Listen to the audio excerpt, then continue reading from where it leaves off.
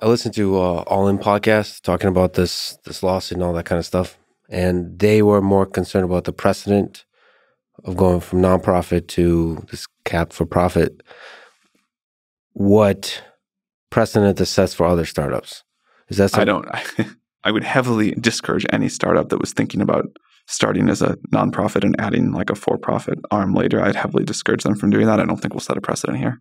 Okay. So most startups should go just... For sure. And again, if we knew what was going to happen, we would have done that too. Well, like in theory, if you like dance beautifully here, you could, there's like some tax incentives or whatever. But I don't think that's like how most people think about these things. It's just not possible to save a lot of money for a startup if you do it this way. No, I think there's like laws that would make that pretty difficult.